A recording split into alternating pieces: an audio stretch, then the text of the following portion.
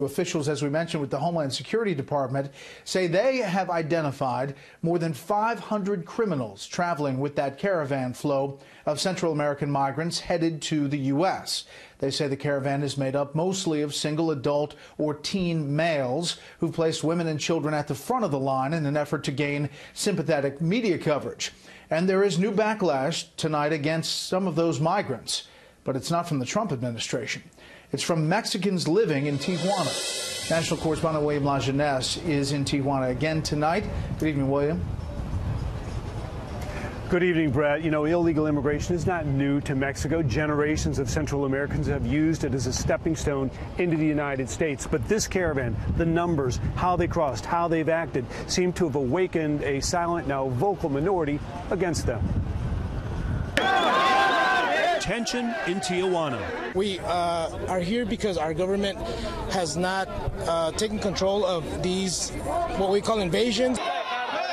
Shouting, "Hondurans go home" and "Viva Mexico," riot police Sunday stopped hundreds of Mexicans trying to storm the migrant shelter.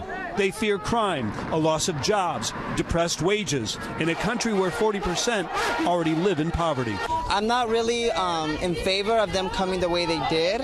You know, to me, it feels like they invaded. Nearby, a counter-protest. Supporters say Mexico should welcome and protect immigrants. It's important that we consider that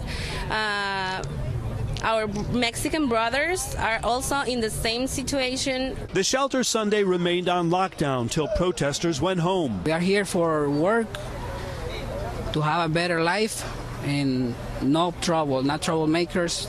More than 6,000 caravan migrants arrived in Tijuana, their shelter looking now like a refugee camp, as many realize they cannot easily cross the border, and any asylum interview is at least 5 weeks away. I tell them it's better for you to get a job and start working right, and then get out of your head trying to cross the border. This morning, for the first time, the U.S. shut down the San Ysidro port of entry. Secretary Kirstjen Nielsen saying in a tweet, CBP believed a, quote, large number of caravan migrants plan to rush the border to gain illegal access to the U.S. So by shutting down lanes and slowing traffic,